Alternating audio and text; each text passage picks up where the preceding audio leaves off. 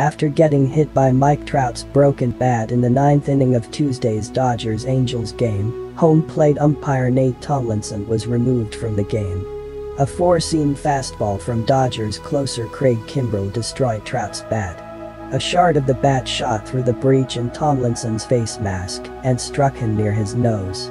As his face mask slid off, he slumped down and grasped his face.